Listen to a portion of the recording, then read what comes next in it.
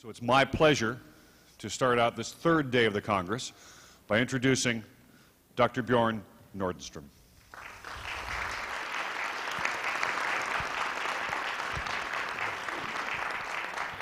Thank you very much. I'm a little worried for several reasons. First, the topic I'm going to talk about is not quite easy. Secondly, I don't know your background, but we'll do as good as possible, and I will attach to what I said yesterday, that there exists long-distance transport, electrical transports in the body, which I call biologically closed electric circuits. And one specific circuit will be defined today. And I will also define how this circuit is powered. As I said yesterday, we consider the transport between blood and tissue today to be covered by diffusion over the capillary membranes, by differences in hydrostatic pressure as ultrafiltration, and by differences in colloid osmotic pressures over the membranes of the capillaries. These mechanisms are fairly inefficient sometimes. In the kidneys, the filtration is very efficient, but not so in many other organs. So there is a room for other long-distance transport mechanisms, and the vascular interstitial closed electric circuits is one of these. And I don't think it's too impossible to consider that, because we do have closed circuit systems at a smaller scale in the body over the capillary, over the cellular membranes. They are well established since a long time. The pumps, the ion pumps across the membranes. So why shouldn't nature also utilize the extremely efficient mechanism of transport by means of closed electric circuits? And I will show you that this is actually the case. I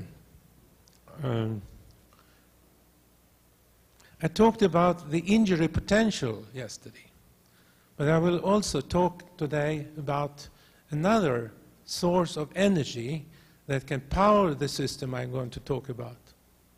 We'll make it very simple. We'll think about working with a muscle. The muscle gets tired after a while due to accumulation or production of lactic acid.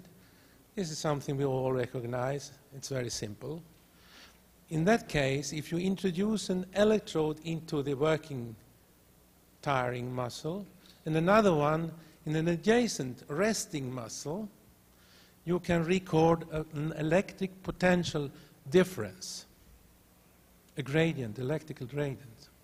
This gradient is one out of the metabolic gradient that is produced by the action on the muscle. And actually, the gradient consists of as many as 4 different energy components.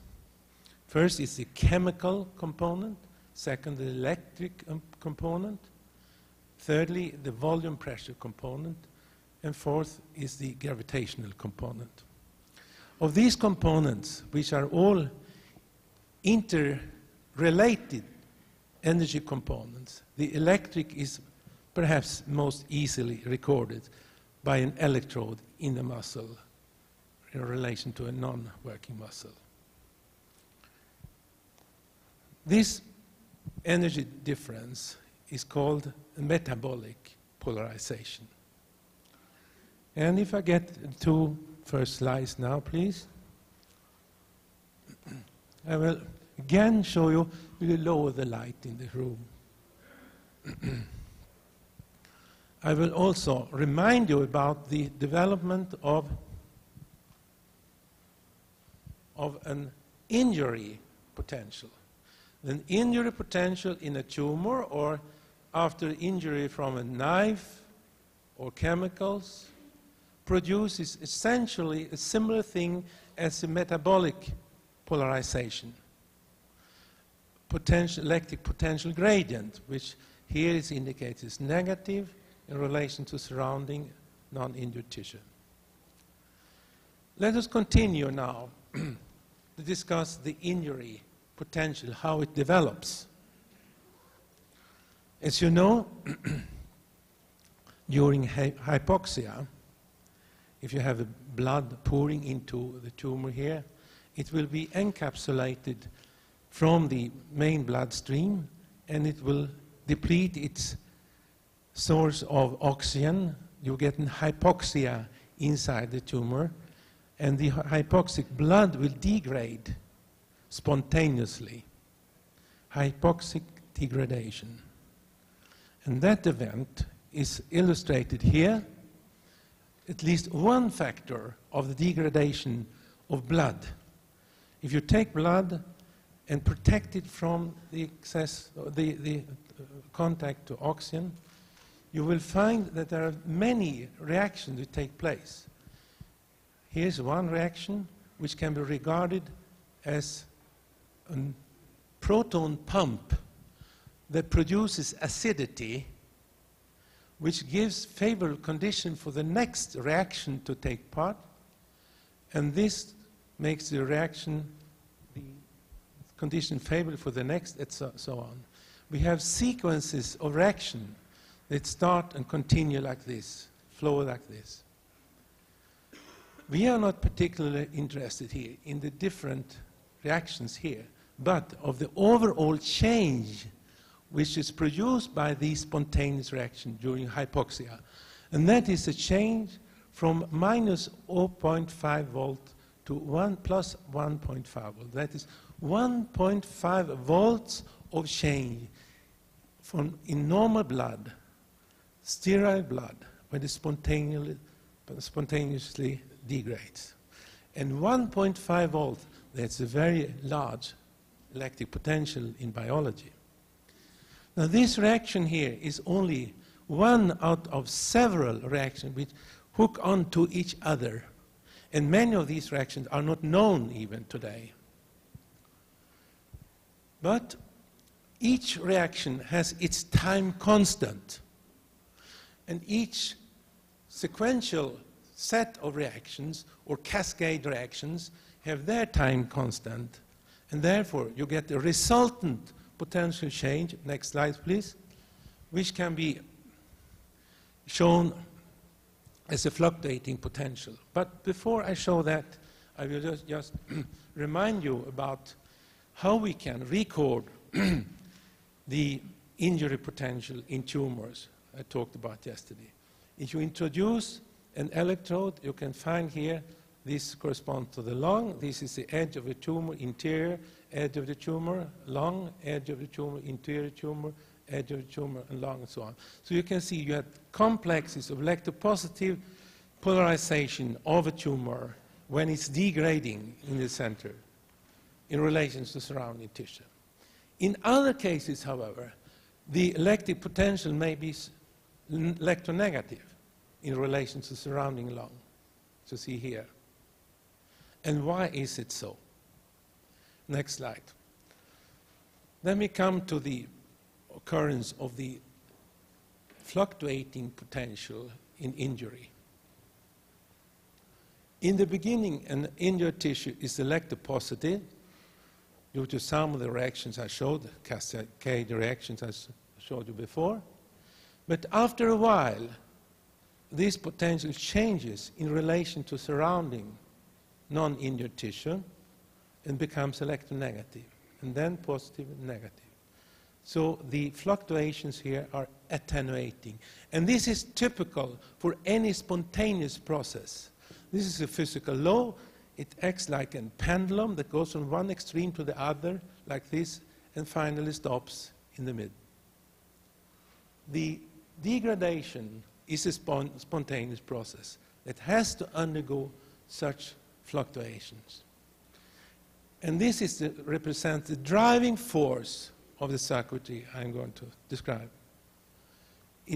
drives the circuitry with an electropositive polarity in the beginning, then it becomes electronegative, and so forth. And this is natural because in an injured tissue, you cannot expect to build up new tissue, or repair tissue, with only the inflow of one type of ions. You ought to have both anions and cations, but they must come in certain sequences. And we must know how this curve proceeds to understand the process of healing. And that is a completely neglected fact up to now in attempts to heal tissue, injured tissue, for instance with electricity. You can even, of course, counteract if you in this phase apply a negative potential. You cut off this and destroy the circumstances for the healing. Now, I showed you very small fluctuations of potentials in the two previous curves. And why is it so? That's depending on the fact that I can never know really in the beginning in what phase of time I make the recordings. In an injury here, if I start to make the recording here, I will find no potential difference between the injured tissue and the surrounding tissue. Here I will get a positive potential, here I will get a negative, etc. That is the reason for the discrepancy I found in the beginning when I measured the electric potential in more than 100 cases. It was sometimes electronegative, sometimes electropositive, also in the same type of tumors. And this is an explanation for it. Now, this is a schematical representation. But how does it look in reality? This is part of work we are doing. I have recorded here the potential change in the fracture in a rat. The eye crest was crushed and an electrode was implanted, and another one in the supplying vein. And in order to minimize the polarization products on the electrodes, I made very short recordings every 15 minutes, day and night, day after day in the animals. And this represents the first part during the first 100 hours, and it represents a summation of about 500 separate determinations. And you see here basically a similar thing will occur.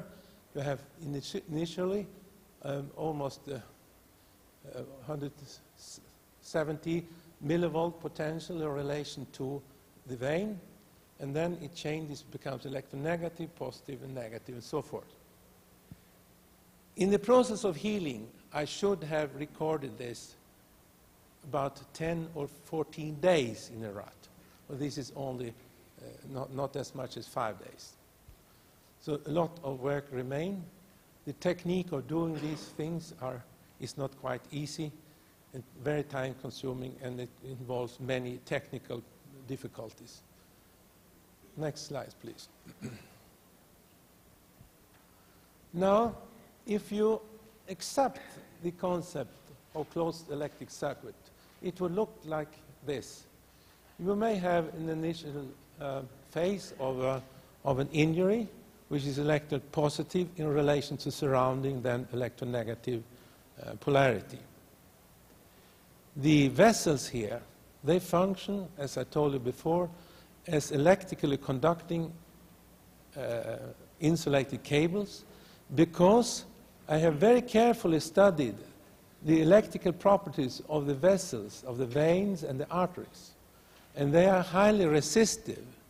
They act like insulating sheets around the conducting medium of blood, which is the plasma.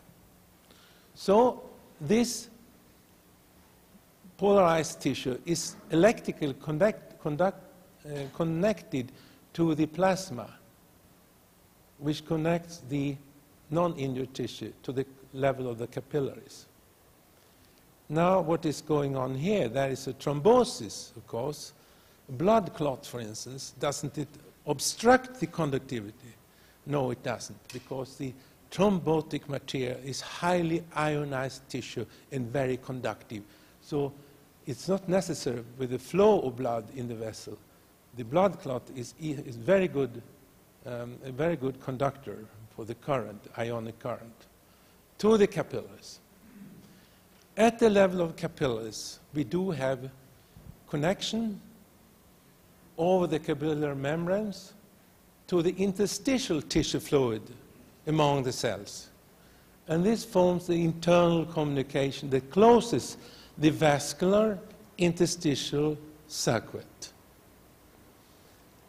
This seems quite sufficient maybe to you to begin with, to function, because you do have the driving electromotive force and you have the closed circuit. So is in any battery it would function, but it doesn't function. It's incomplete. And what is incomplete?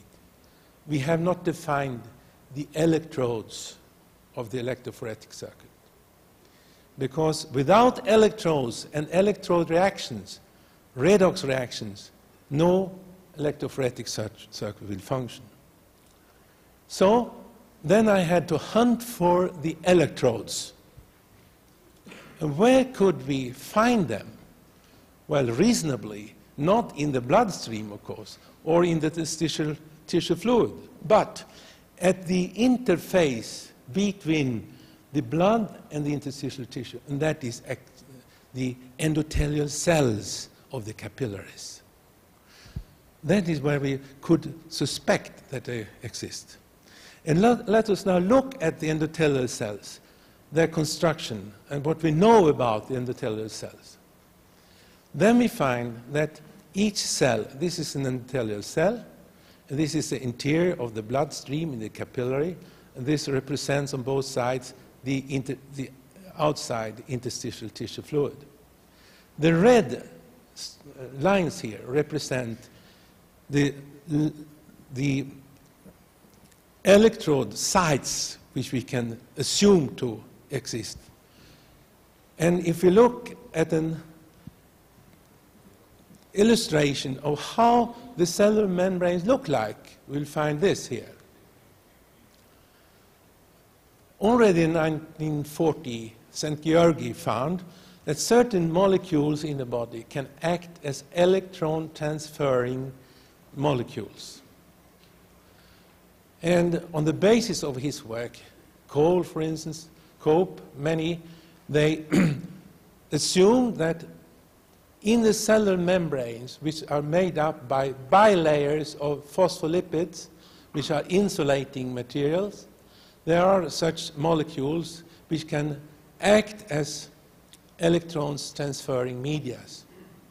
So in the case of a superimposed gradient, plus minus, there should be possible for an anodic reaction here, electron transfer, and a cathodic reaction on the other side. This theory has then been elaborated by many others. And we have here a set of different molecules, dehydrogenases, BC complexes, and cytochromes, cytochrome by Warburg, and so forth, and Wieland, and Kalin have worked on this. And it's now assumed that these complexes, they can transfer electrons from one side of the cellular membrane to the other in sequences like this. This is ubiquinone, which is very mobile and acts as a carrier between this and this, and this is cytochrome C that goes from this to this or directly to oxygen. This system here is part of the chemiosmotic theory of Peter Mitchell in England. And he worked for 25 years to convince the community, medical community, that this circuit here, this electron transfer chain existed. And this is coupled to another circuit of ionic transport over leaking pores in the membranes that completes the circuit, which then can be considered as a short distance closed circuit. Next slide. We will have a look at how this is. This is a simple representation of the short-circuit transport system of Peter Mitchell. He got the Nobel Prize. We gave him that for, well, a few years ago only. But he worked for 25 years, and nobody believed him. It was ridiculous, everything. He was crazy. But now it's accepted. This is his circuit, and you have here a superimposed gradient over the cellular membrane of the endothelial cell. The electrons can then be transferred. This will be an anodic reaction here, electron transfer, a cathodic reaction, and that is coupled to the transport of ions in this direction. So we have a circuit. As long as these circuits exist, the long-distance transport circuit I am going to describe cannot function. We have also another factor to include here, and that is leaking pores, where we have transport of water and electrolytes from the bloodstream to the tissue by these leaking pores. But if we now, for a moment, assume that for some reasons this channel here is closed, and this channel is closed, then Peter Mitchell's circuit cannot function. But another circuit will be turned on. And that is the long-distance transport circuit I'm going to describe. These channels now are closed.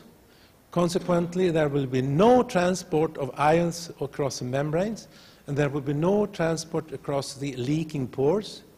Instead, you get here, in a superimposed gradient, an induction of an anodic reaction, electron transport, a cathodic reaction. You get an ionic transport through the cell to the other side with a new anodic and new cathodic reaction, and they turn on a long-distance transport. And of course, if you think for a while, this is probably a prerequisite for Peter Mitchell's transports, because he must be able to explain the production of the gradient here. And that gradient of ions is built up by this circuit, so they work intermittently. Now, how can I know that this closes? And what closes them? I will put your attention to the existence of the matrix inside the cells. The matrix contains very contractile materials, is actin, which can contract the cells forcefully. And in fact, this happens when you expose a tissue to a superimposed field. You get very interesting reactions here, which you should look at now. Next slide. Here I've placed an electrode on the mesentery of a dog. This is an in vivo photograph. The other electrode is placed in the aorta. I use the supplying vessels to the mesentery between the aorta and the mesentery as a conducting cables. And here you can see, after a short while, there is a lot of bleeding, small spotlight bleedings all over the mesentery. And if you look at this in detail, you will see here one of the spotlight bleedings. And adjacent to this, you can see here some very forcefully contracted capillaries. Some of them are even empty, as here. On the other hand, you can see the corresponding veins, which are here. They are partly blue and wide. And the blue material is caused by leukocytes, granulocytes, which accumulate in abundance in the venous capillaries, while the arteries are contracted.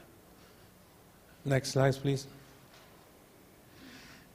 Now, you cannot obtain these reactions on the capillaries with any kind of, with any level of potential. This is when the mesentery is electronegative and the aorta is electropositive. If you switch the polarity here, mesentery is now electropositive and aorta electronegative. You see the same kind of reaction. The veins, they contain granulocytes, while the arteries are empty. There are no blood cells in these. If you place your electrode, reference, next slide, please. This is when I did the same, but used the vein, the caval vein as a reference. And here you can see clearly the empty capillaries here, the arterial capillaries, while the veins, they are rather wide and contain granulocytes. If you switch the... Well, you see the granulocytes here. I have in my book, you can find these pictures in my book where you have a scale, but you can recognize the size here because each dot here is a granulocyte. The exact measurement you can find in my book. Sorry I didn't include it here in the slides. But here you can see empty arterial capillaries, and the venous capillaries are filled with granulocytes. Now, this is not optimal at all, because if we decrease the voltage to 100 millivolts, then we are within the limits of normal polarization of tissue. Next slide. Please, will you switch a little more rapidly? Then you can see here the increasing amount of the blue material, and still there are segmental arterial capillaries which are empty, and this is here in magnification of this part you've seen here. If you focus it, you can see even the granulocytes and the almost empty arterial branch. It's quite clear that there are windows in biology where the tissue will function. And if you exceed voltages, if there are too high voltages, you would turn off the biological functions. 10 volts will never show this, but 100 millivolts, yes. I don't know the lowest voltage, but you can see the reactions with local contraction of the arterial capillaries. Next slide, please. What is now the reason for the occurrence of these reactions, which takes place segmentally on spots, not all over the mesentery? We can speculate about it, and I don't have the final answer. You can think about the nervous system of the capillaries, which is very extensive, which includes the veins and the arteries. But I will also focus your interest on this fellow here, which is a pericyte. The pericyte was discovered not too long ago by Zimmermann, and he showed that these cells, they are attached to the outer wall of the capillary membranes, like this here. And they have extensions like arms, and at the end of the arms they have some fingers which seem to hook on to the outer surface of the capillaries. And these have a distribution on the arterial capillaries which corresponds to the location of the segmental contractions. It might be a possibility that these are turned on by the superimposed electric field and transmit the energy to the capillary and produce local arterial contractions. There might be other explanations, but this is at least one way to put in this pericyte into the biological system, because now we don't know anything about its function. It's an unanswered question. This could be the very important function of contraction of the capillaries. Next slide. What would happen then if the pericyte is stimulated in some way to produce a local contraction of the arterial capillary, or if some other function produces this contraction? Well, evidently there was no flow here, no blood cells. So the blood must be shunted away from the segmental contraction to the distal part of the capillary, to the shadow of the segment of contraction.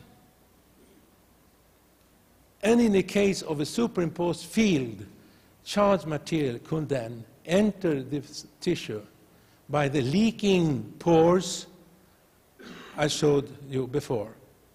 Still, these contracted capillaries will retain their capacity of acting as electrodes with the enzyme system they have embedded in their plasma membrane.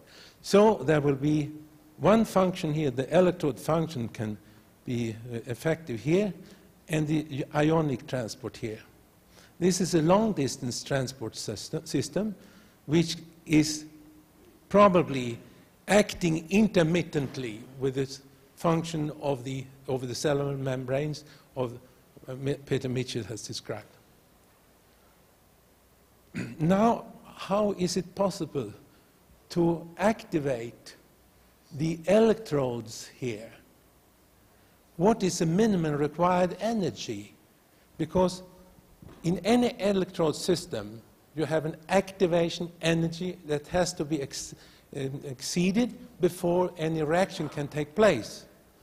And in normal system, as a saline solution with electrodes, platinum electrodes, you have to exceed 1.6 volts, which is the equilibrium potential between platinum and saline solution, before any current can flow. And that would jeopardize all long-distance transports, of course, because we cannot think of a biological system which requires at least 1.6 volts to be activated. Now, we do have a few things to consider here, and that is, what is the effect of contraction? We know that the vessels, I have in many ways shown that they act as conducting relatively insulating cables, and if you contract this in some way, a current flowing here will increase its density within the contracted area. At the same time, in this capillary, the electrodes or the globular enzymes in the cellular membranes, they have a very, very small surface area facing the bloodstream, which means that there will be an enhancement of the electric field against these, and that will produce favorable conditions for activation of these electrodes. And how that can be explained, I will show you on the next slides, please. Next. Here I show you the system. It's a macroscopic system, of course. I have here a tray which contains, these should hang together here. There is a platinum electrode. Here is in the tray the barrier of silicone, embedded platinum strings. So we have very small surfaces here compared to this large surface area. Then you have here plasma, blood plasma. And on the other side, also blood plasma, which continues here.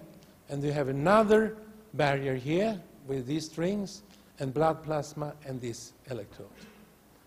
Now, with this system, I can make this electronegative and this electropositive, and we'll see what happens in the tray here. Next slide. Then you can see production of gas at the electrode surfaces. This is anodic reaction with formation of bubbles of oxygen and chlorine, and also protons are produced which partly precipitate the protein in the plasma as a brown line here. But look here what happens. With the same current flowing through this surface here of the large electrode, you have a tremendous, an abundance of gas production at this little surface area here, at each of them.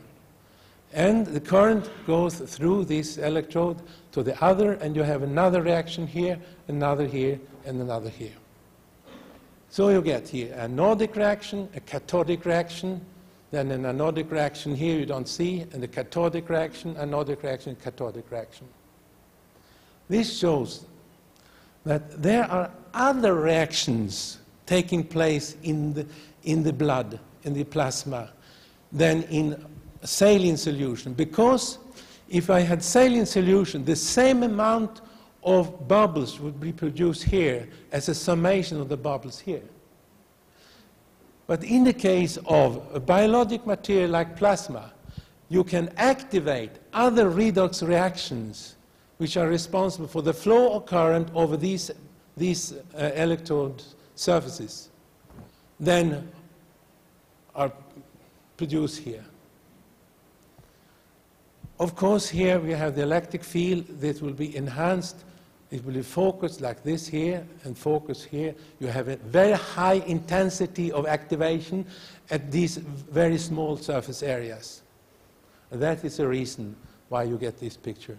And that is one of the possibilities that can explain that we can activate the biological redox systems at very low voltages, theoretically. But what happens in reality, we must try that. And that is one of the things Peter Mitchell could not show, because it was not easy to work on cellular membranes to determine the activation energy at these small molecules. It's almost impossible. Now, if you accept my system of long-distance transports, we can test that system, and that will be included in a test of Peter Mitchell's system. Next slide. In order to do so, I took an anesthetized pig. This is a stomach, of course, with a large electrode, 180 square meter surface area on the platinum electrode.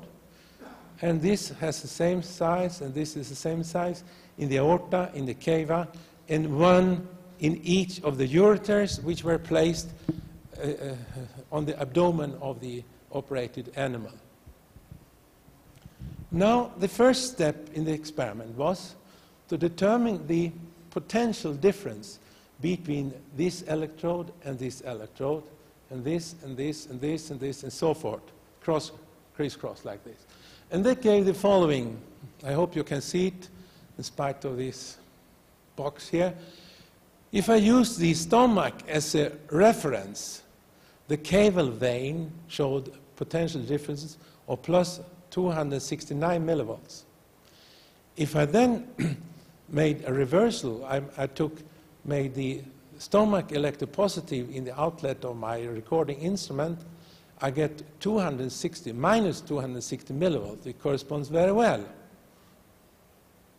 Then I continued to do this measurement. Stomach aorta, for instance, corresponds to this value, 318 plus, and this is minus 309, and so forth. And this way, I made all the recordings, 2 recordings of the system, and you get one set of recordings to the right and one to the left. And the potential differences here are not remarkable at all. Of course, this is acidic surrounding compared to the aorta. There must be an electric potential difference. Okay. And we could find very small difference in potential. For instance, here, 3 millivolts between right ureter and left ureter. What was remarkable was the second part of the experiment.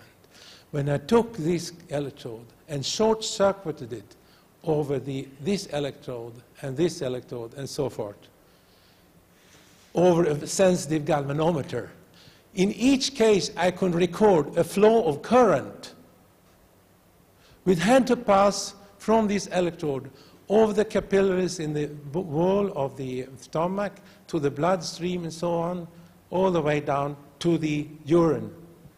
That shows the conductive capacity of the tissues.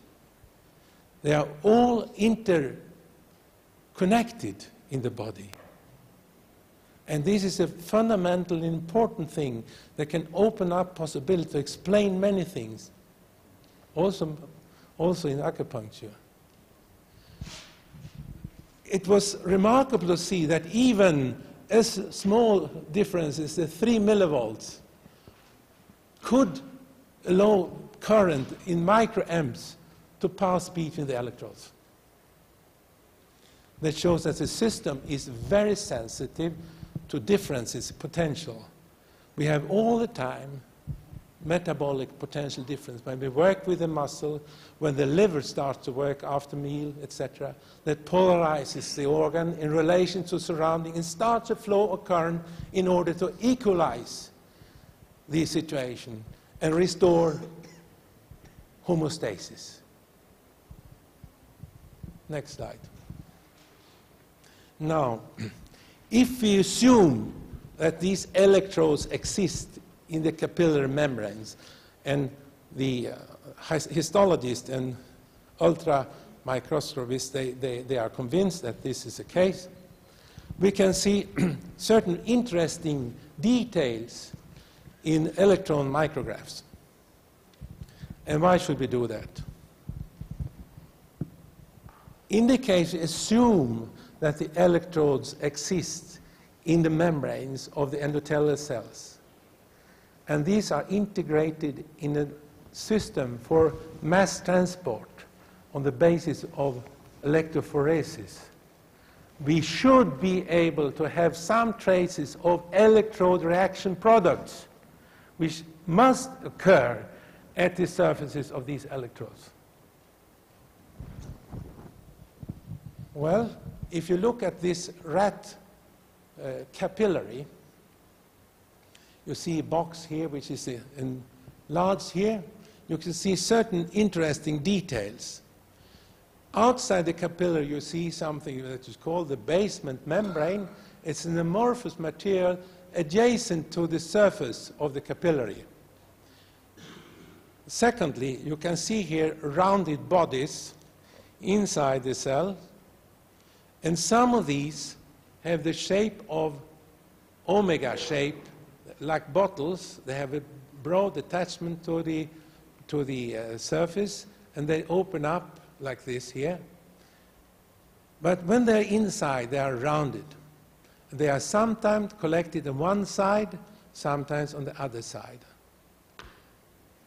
No one has been able to explain the occurrence or the development of these so-called vesicles. They are called pinocytes when they assume to contain water. But they are also found, for instance, in nerve endings as vesicles containing different materials for the activation of the muscles at muscle contraction. Now, these structures have not been described in terms of how they develop, how they move, how they can move across the cells, and how they are consumed. There are very complex explanations that they form like bottles and they move, and in some way they are filled, packed with material, and they go to the other side of the membrane, and then they open up a little sector and open up the cellular membrane and squeeze out the content, etc. Very complex, unexplained theories. Next slide. If we assume that they are partly, at least, a result of reaction products at electrode surfaces, we should be able to demonstrate in models how that could happen. And that's what I'm doing here. We produce then a matrix by blood, using blood. I centrifuge heparinized blood, which means that we have an excess of cell bodies which carry a surplus of fixed electronegative charges. And that mimics the tissue matrix and the matrix inside the cells.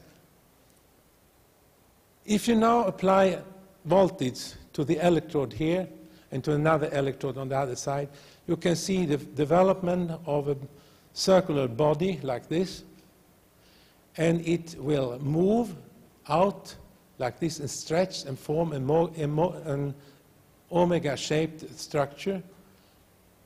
You see here, and extends here, next slide, and is stretched and leaves and goes out to the other side. The transport function is a function of dielectric transport due to the charge of the matrix under the influence of the superimposed electric field. These are well-known, well-founded principles. You can also see that, optical at least, we can see something that looks like a membrane here, a double membrane.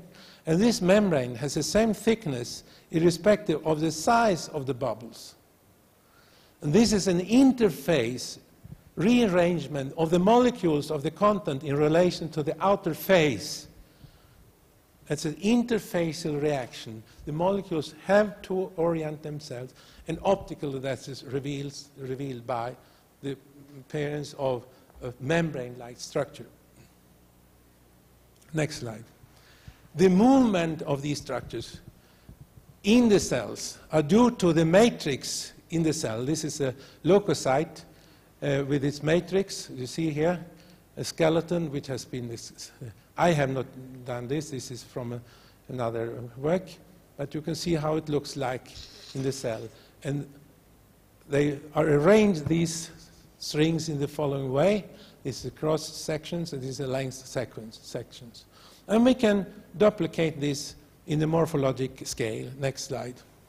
By using cotton wool, which acts exactly as the matrix of the body. Because cotton wool contains fibers which are provided with the surplus of fixed electronegative charges, as any tissue in the body.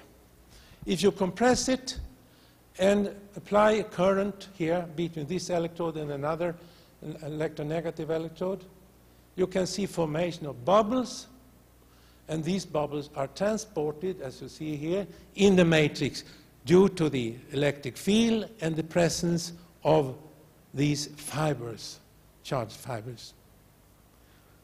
Next slide, please. Now, in the capillary bed, we have the basement membrane outside the cells. It's unexplained. We have the surface facing the bloodstream. There is another layer which is called the plasmatic zone, which contains one mobile and one fixed layer, and these are unexplained. These could very well be also produced by electrode reaction products, because here, if you do make the following experiments with plasma, you can find the formation of structures adjacent to an electrode. And you wash this away, you can see you get something that looks like a membrane like this. Next slide. I don't say that this is the explanation, but I should be able to indicate at least some indications of the presence of electrode reaction products, and that's what I've been doing here. In reality, of course, the production and the development of vesicles, the content of the vesicles, and the formation of the plasmatic zone and the basement membrane are, of course, complex. The field will, in some way, induce contraction of these. You have seen the contractions.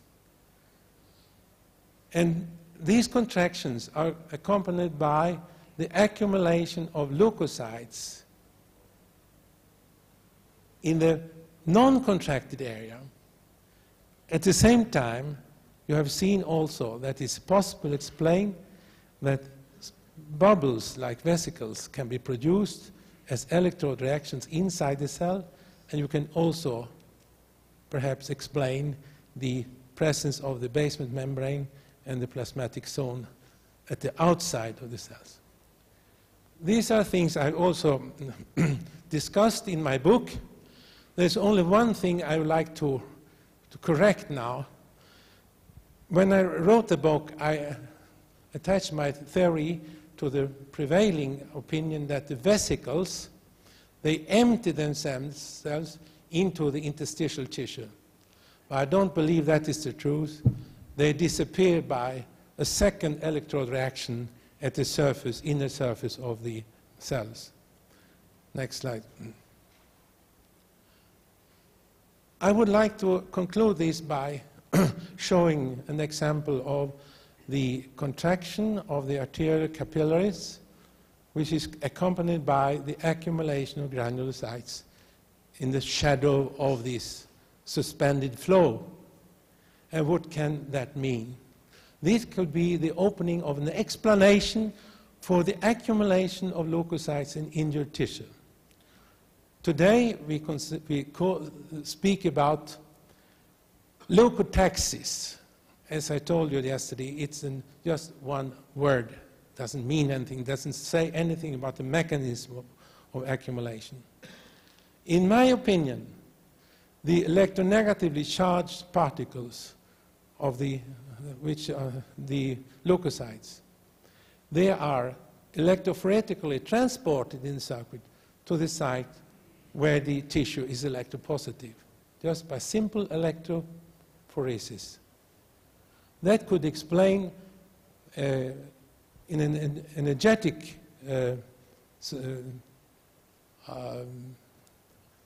the energetics and the mechanism of accumulation, which is not possible today. Next slide, please. In the following way, you can see here, for instance, the formation of vesicles, the formation of basement membrane of the plasmatic zone. You can also see how the electronegative leukocytes accumulate, and they can leak through the open leaking pores through the venous capillary into the tissue this way. Can I get lights, please?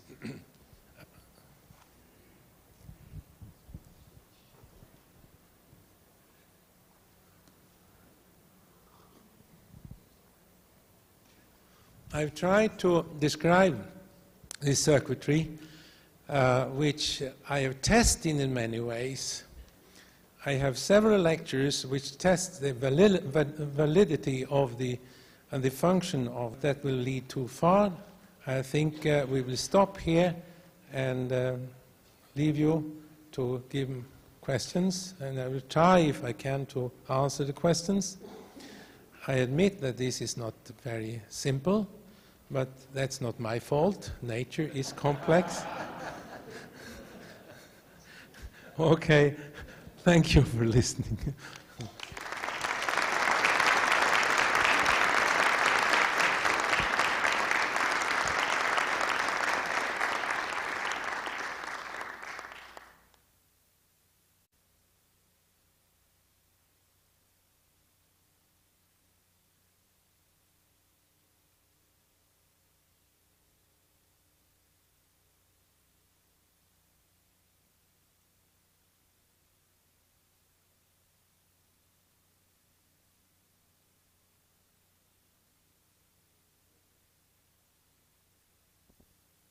Have you measured the amount of current that you use to induce destruction of the cancer cells?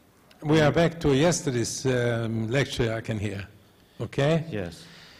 Well, as you saw from my chart here, I measured the endogenous current that was spontaneously induced without applying any voltage, etc. And the circuitry functions with very low potential differences, which is, of course, a prerequisite for the biological system to function. When I apply 10 volts or 20 volts, I'm far away from physiology. And I made it also that way because I wanted to speed up the reactions, and I wanted to destroy tissue, and I want to make the surrounding as unfavorable as possible for the cancer cell to survive. Oh. And yeah, sorry, go ahead. What I was trying to get to is, have you measured what the current? Yes, of course. I always measure the current, and during the application of current between the tumor and the surrounding tissue or the vessel, the current starts to flow at the level of about, say, 5-10 milliamps. We have 10 volts. Then it continuously increases.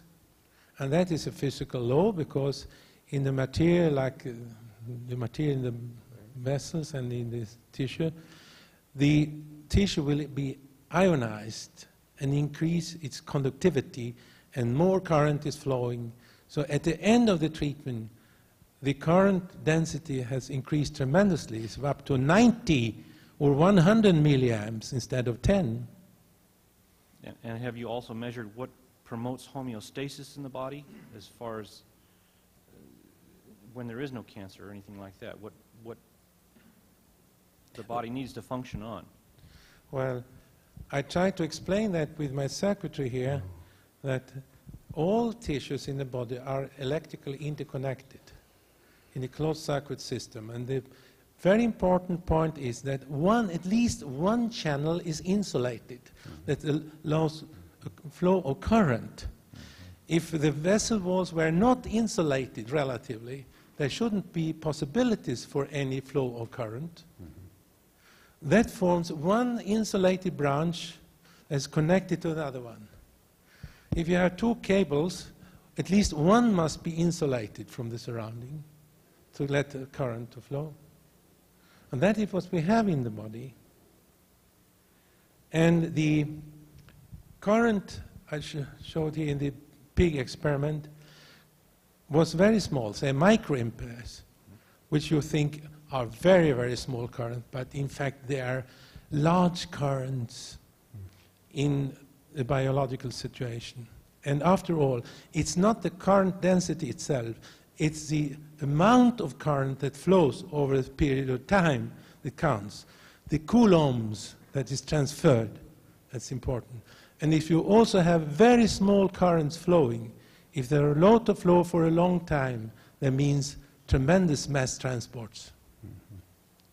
Now, the reason I was asking these questions initially is that in dentistry where we have fillings in the mouth and we measure the currents that are potentials in the mouth there in millivolts or microamperes or in nanowatt seconds even. Well, now you are a dentist, I can understand. Yes. And there's a lot mistakes or interpretations in this field.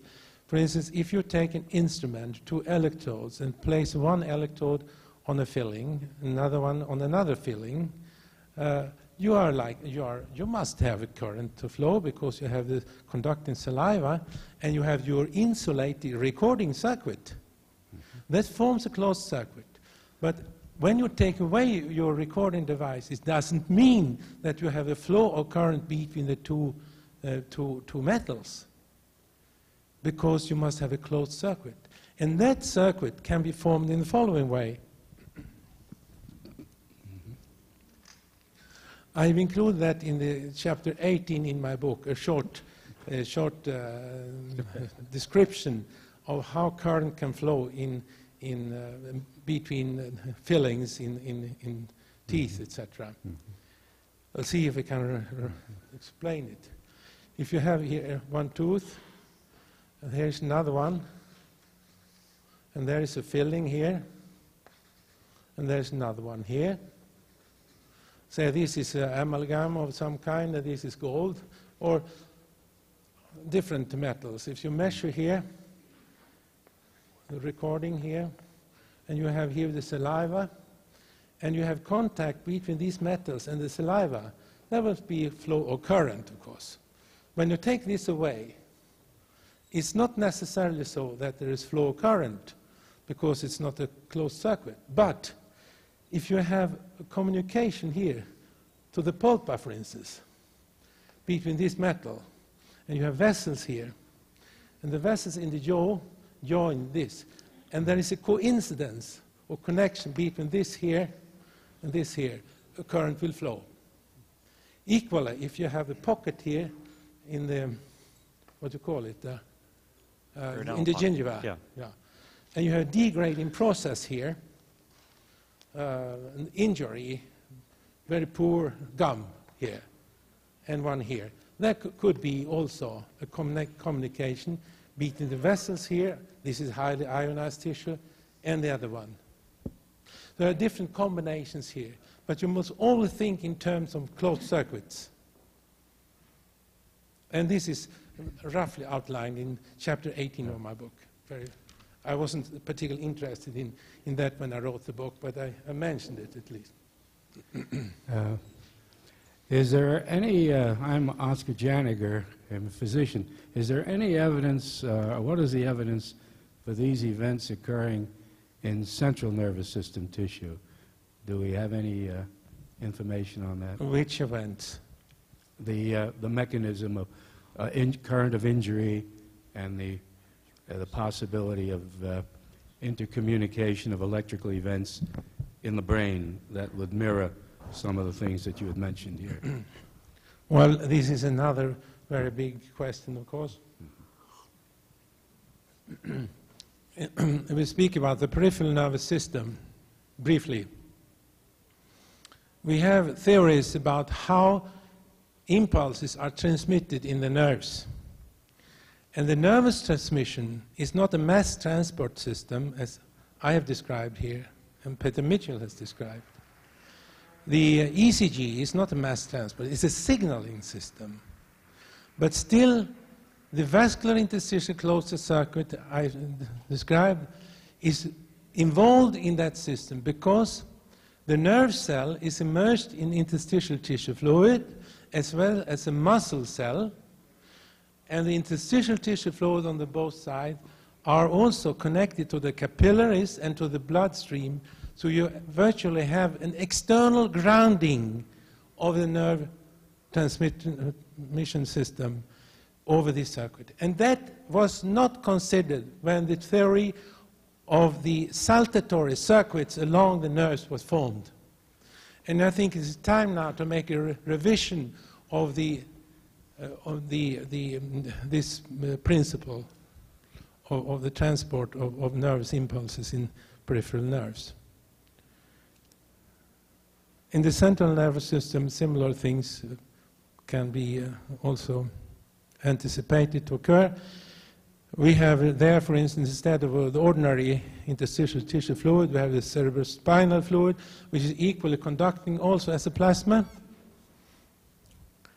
And it's interesting to notice that if you consider the pulses that goes from a nerve cell body along the axon to the synapses of a muscle fiber, have an extremely high resistance because of their very minute diameter.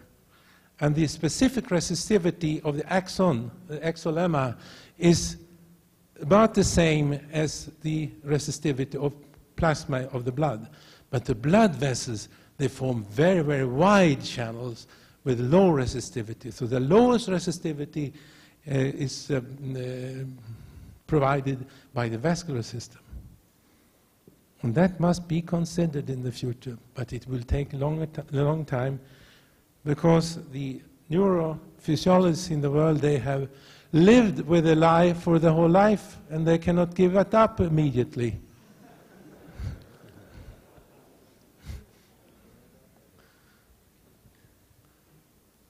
Did I answer your question? In part you did, yes. Okay, thank you. Dr. Nordenstrom, in special regard to what you have just been mentioning, Yes? is there any peculiar or special nature of the exchange between the nervous and vascular system at the blood-brain barrier? I don't know. I have not studied that. Yes, Dr. Nordenstrom. Yes?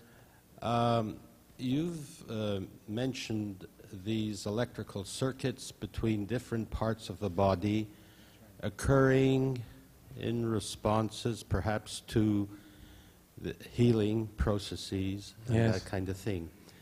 Now, in life, I have often heard, and I think perhaps other people here, have often heard of people experiencing movements on which they describe as streamings or perhaps even a feeling of electricity, movements in a coordinated fashion, perhaps up the back, over the head, down over the surface of the body, and other movements acting over long distances in coordinated ways. And I wonder, there are other things, for example, some people claiming that they feel sensations such as that kind in the hands or in the feet, and that kind of thing. And I'm wondering whether your hypothesis or theory can help explain. Well, you touched upon something I thought about myself many times.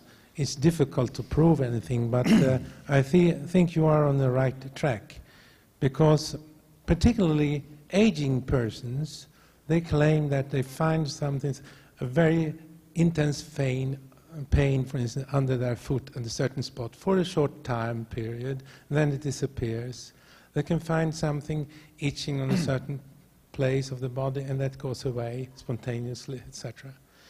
And of course, such events could very well be the cause of electric currents in the body between polarizing regions. They could have charged up their battery of the liver or some other organs that suddenly exceeds its capacity, and there will be a leak somewhere. It could be anywhere, and that could produce reactions. Yes. This is a possibility. It's too much of philosophy so far, but it should be thought about and should be investigated, of course. But I think you are on the right track. Okay, thanks. Mm-hmm. Professor Nordenstrom, Yes. you described basically a process of electrolysis. Yes. Now, I would like to ask what kind of other ions except the protons are displaced following this process? Which In are treatment, you mean? Yes. Wow. Which consequences does it have for the pH of the tissue targeted and of the surrounding tissue? And if intracellular in the targeted tissue, like the tumor, there are produced superoxides? Yeah. When you use platinum electrodes, first you have to exceed the equilibrium potential, which is in saline solution 1.6 volts. Then the current will flow. In tissue, you can activate the system at much lower voltage as shown here. Some of the activation will produce protons at the anodic site and drive the acidity to pH 2. And the protons, as they are charged, will move from the anode outward and precipitate all the proteins and destroy them. There will be a completely killing of all the living material within the proton front. But the protons are counteracted by the buffering capacity of the tissue fluids. And the capacity of buffering is tremendous in tissue. It fills on all the time. That's the reason why you have a very sharp front and very, very narrow edge, where you have complete destruction and normal tissue. And that can be utilized for therapy, for instance, perhaps in the future in combating brain tumors.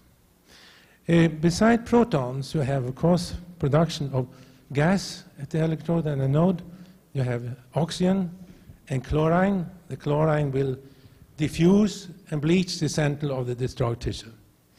There are many other reactions also taking place which you don't see directly, but which take place in a biologic surrounding. Otherwise, I couldn't explain the discrepancy of gas formation at the electrodes in the in vitro example I gave you here.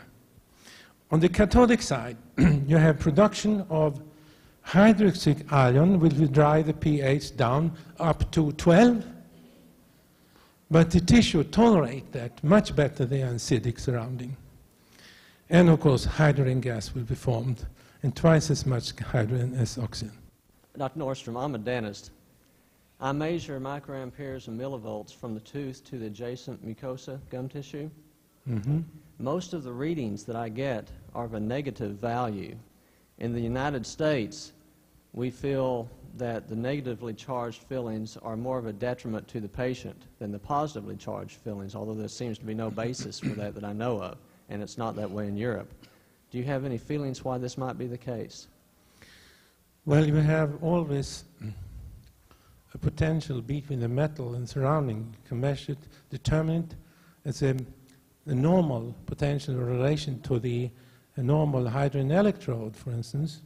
But in vivo, you must relate it to some other references, for instance, blood.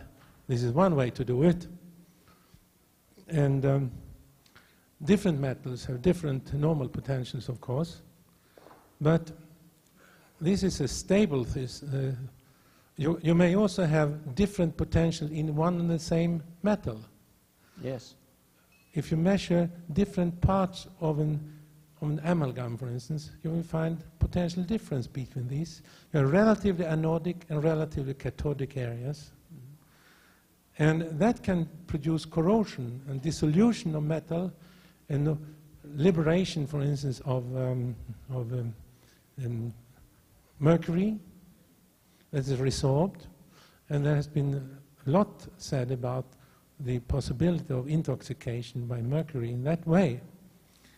I have no particular opinion myself concerning this, but this is a process which we must consider. It will happen, and it happens in many fillings. Mm-hmm. Now, if you have a very good metal, as for instance gold or platinum or something, noble metal, you have always a normal potential also between these metals and tissue. But the point is now that you can have potential differences which are based mainly on what happens in the tissue. If you get an infection, for instance, you get a tremendous polarization of that tissue in relation then to your metal. And if you can map the pathway of current, you can understand that there will be current flowing.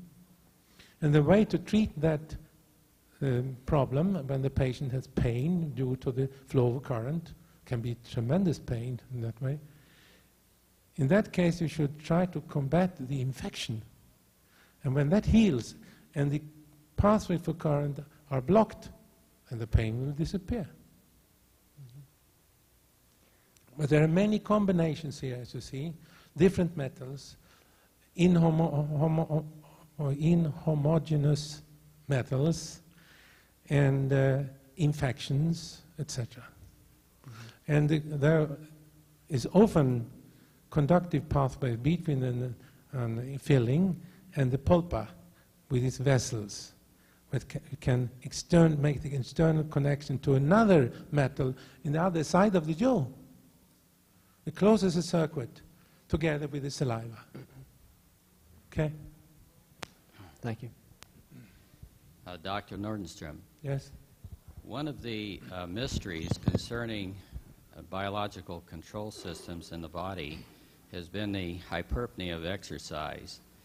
That is, that the response to exercise of the respiratory system involving an increase of breathing rate occurs at a faster, at a shorter time lapse than can be described by the known control paths. And I wonder if you have devoted some thought to how your theories and your findings would affect the interpretations that we have concerning just the normal control systems of the body. This has been a mystery for a long time.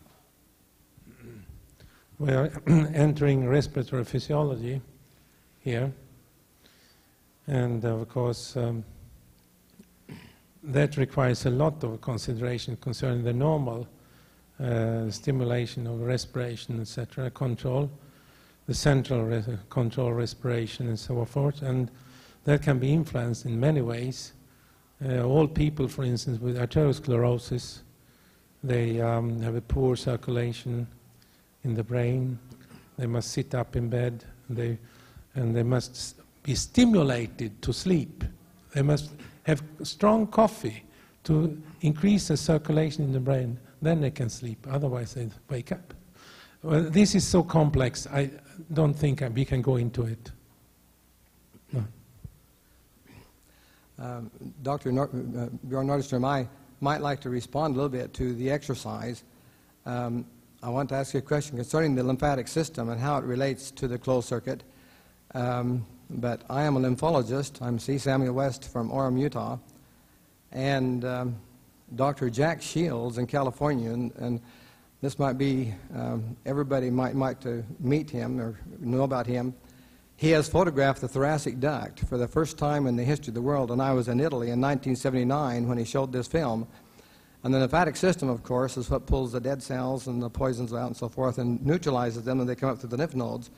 And before it comes up the thoracic duct, why it comes up as completely neutralized before it dumps back into the subclavian vein at the base of the neck. But the big debate in 1979 is what activated that lymphatic system. They had a person walking and there was no movement, but we had to take a person had a deep breath like this, right there. At the peak of inhalation, the lymph shot into the bloodstream just like a geyser, just like an oil well. And Dr. Jack Shield jumped up out of his chair and he says, there it goes, there it goes.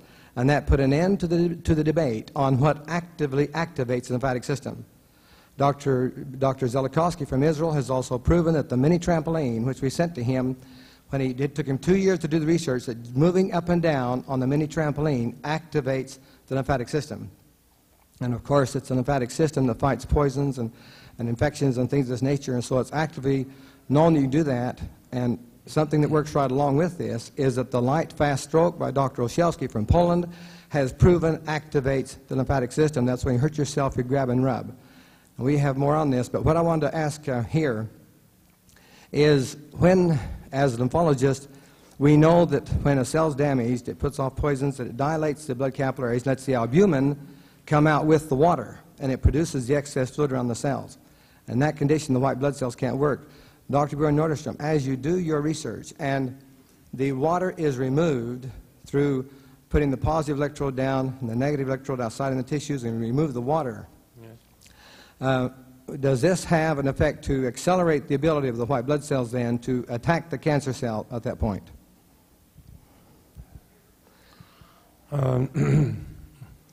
It's difficult to answer that question because there's many factors involved in the transport.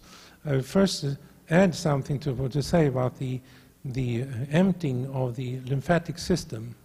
As I'm a professor of radiology, I worked all my life with circulation and respiration. I was formerly the chief of the Department of Thoracic Radiology at Karolinska Hospital. I have made filming of the sequence of emptying of the thoracic duct into the subclavian vein. And that takes place synchronously with respiration.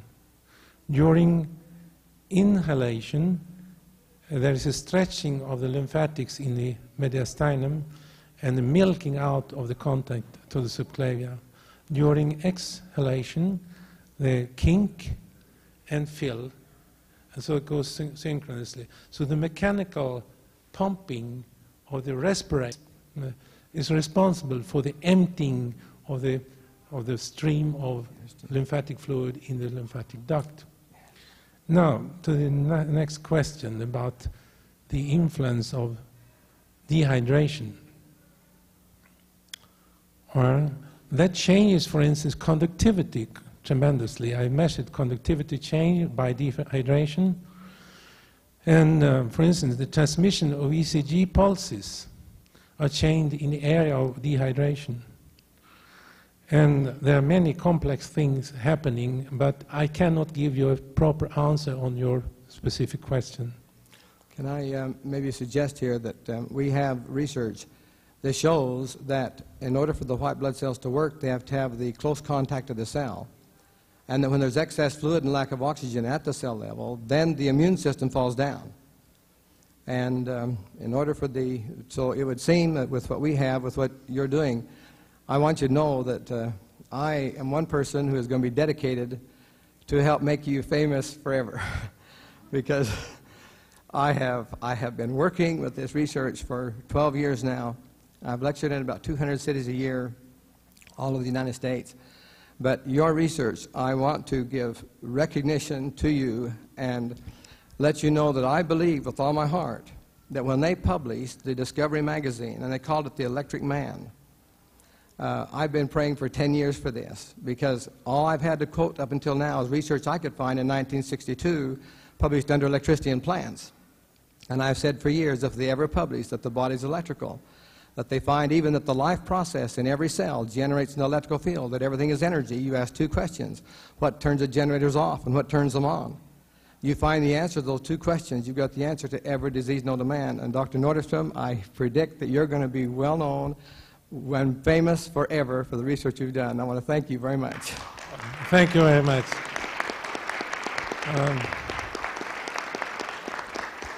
Maybe another time when we meet, I can show you some other material I have. For instance, how it's possible to blow life in a piece of dead tissue.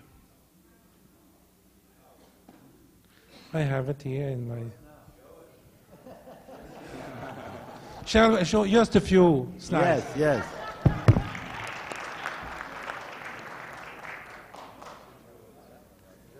Okay, I can only show you a few glimpses of an experiment. In this case, I have, no, please, remain. This one should remain. Fine. And sharpen it. Focus it, please. And now I need the pointer.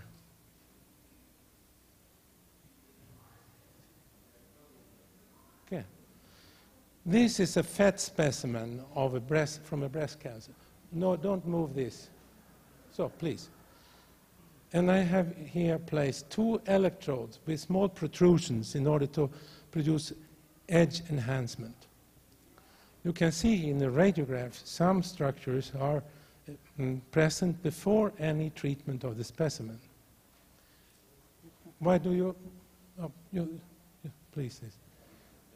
I applied here as much as 10 volts between the electrodes, and after 10 coulombs, you can see there is something happening inside the specimen. There are structures close to this... no, please. No, please. There are structures here close to the cathodic area, which are fairly blunt, rough, and they go up this way, and they continue here to other structures, which are more cloudy, and you may see here... No. Yeah, okay. Look here, you can see small points, and they could be microcalcifications. We will pay attention to these later on. Now, you see that there has happened something as a result of the flow of current. Definitely, this is the same specimen. Now we can look at the histology here by cutting the whole specimen and follow these structures, how they developed in the specimen. Next slide, then. And this is the cathodic area, electronegative. You see here fibrous material corresponding to the blunt or the thick structures. And these are of collagenous nature. There is no fibroblasts here.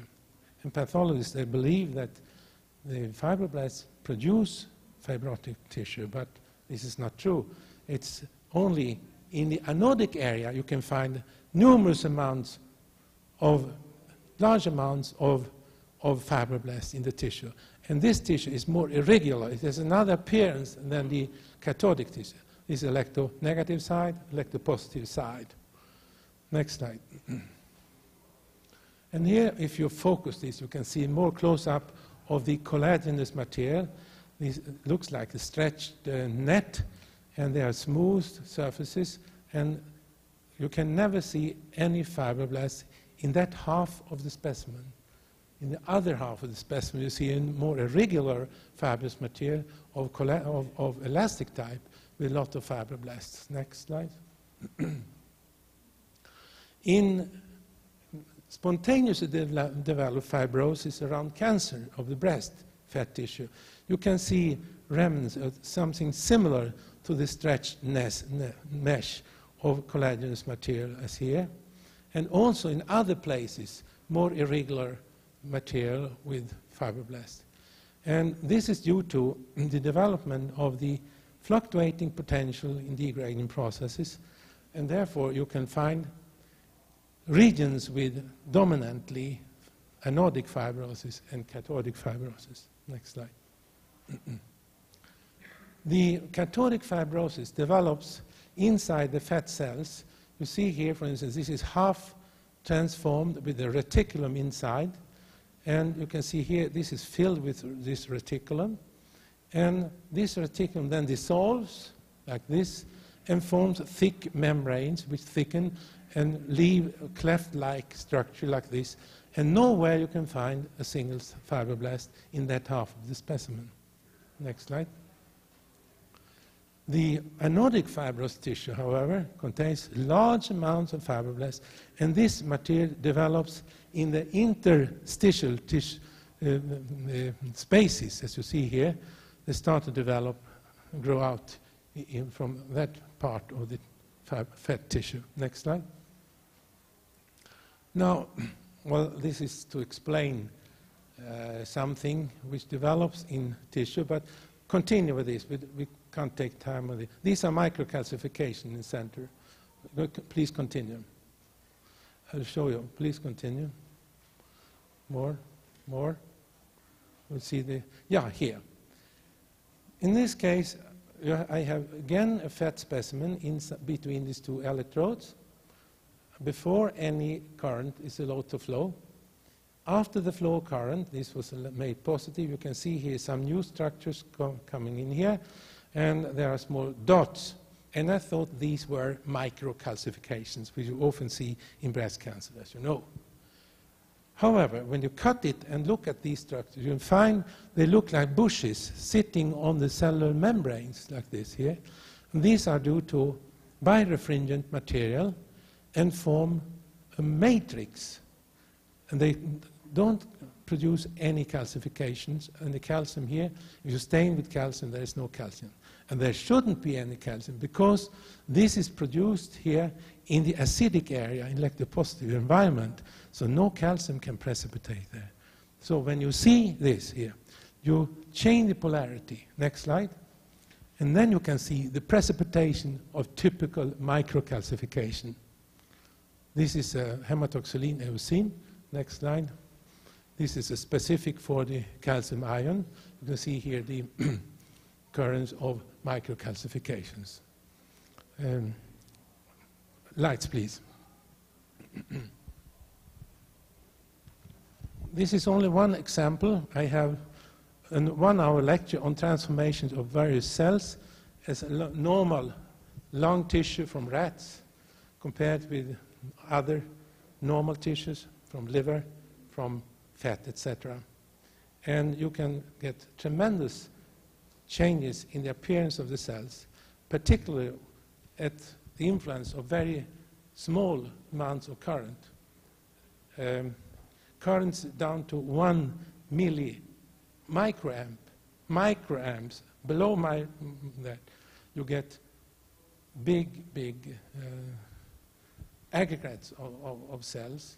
For instance, if you subject the blood to microamp currents, you form large conglomerates of cellular-like structures which are 100 mu in diameter.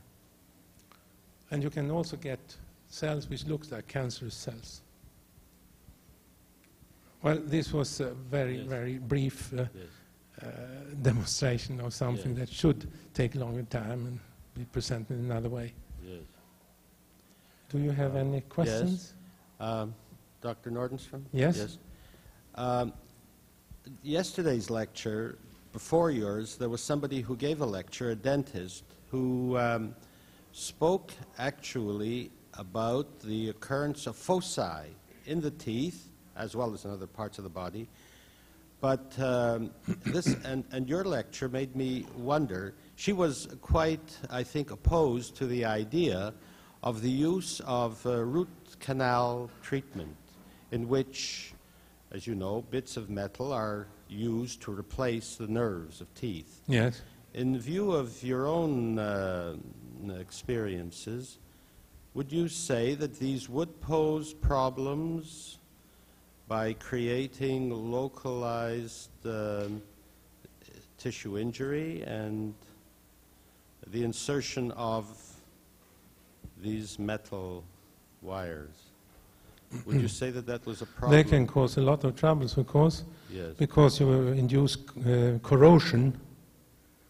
And corrosion means flow of current that can take place on different parts of the root, the metal inserted into the root, or between that metal and some other metals. And I don't know what, I didn't listen to her lecture. Yes. But you could see that it could raise problems. That's just what happened. Oh, certainly, yes. Yes. We have the same problem in hip nails, for instance. Yes. And many radiologists don't know that the corrosion can occur at the presence of a hip nail. I was recently invited to Wisconsin to speak to many orthopedic surgeons, and many of them didn't know that they were not supposed to use a hammer to bang in a nail into the tissue, because you destroy the matrix of the lattice of the metal and polarize it. You can produce an injury to the metal, which then will become anodic in relation to other parts, and that starts currents with electronic transfer between the sites in the metal, and it's closed in the tissue fluid outside. And it results in the dissolution of metal at the anodic site, which you can see also in radiographs. Yes. So there might be problems with other prostheses as well, such as pacemakers and so. The other question that relates a bit to the things related to the wind. There's another series of phenomena that has been known for a long time amongst folk people, is that women during menstruation often undergo, have other problems. I mean, trivial ones might be they find it difficult to have permanent waves, or they were not in the old days allowed to go into the cheese building because they would affect the bacteria cultures that have to do with cheese. Also, they're said if they hold cut flowers in their hands, these flowers would fade faster, and so on. Your mention of I'd like to hear the comments of the women now. Yeah, well, I don't particularly, well, I don't particularly personally relate it to menstruation. I would rather relate it to their depressed feelings at this time, which of course can happen to a man as well. Yeah. And I was just wondering whether this collection of phenomena might be related in a sense to changes in electrical fields at these times in relation. Well, basically these changes are related to changes in the hormonal status. Yes. And that changes a lot of the electrolytes and the water content in the body. It's well known, for instance, that the weight of the women increases in the premenstrual state, and that can be rather significant. For instance, I myself seen women who get even spontaneous pneumothorax, rupture of the lung, due to the fact that the lung have too much of water, and they are more rigid and not that pliable as before. So a simple cough or something like that will rupture an emphysematous bleb, and they get a collapse of the lung. That can happen over and over in the premenstrual phase in certain women. Oh. There